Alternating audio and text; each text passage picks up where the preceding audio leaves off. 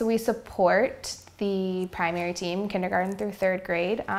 The instructional coach pushes into classrooms about 3 hours a day and teaches in math and reading. Also helps look at diving into more data, looking at small groupings of students and trying to support the teachers in any coaching that they might need.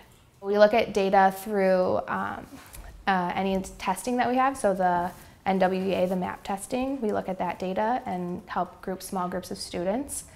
We also use a lot of program data. Our school's one-to-one, so all of our primary students have their own iPad. When they're on their iPad, they're doing a lot of programs that give us a lot of data on the back end of it in reading and math. As the coaches look a little bit deeper into the data, the teachers have similar access to it, but we kind of help them and guide them through where students might be struggling or how we can help better support those kids, or the kids that are excelling and how to push them more and challenge them more as well.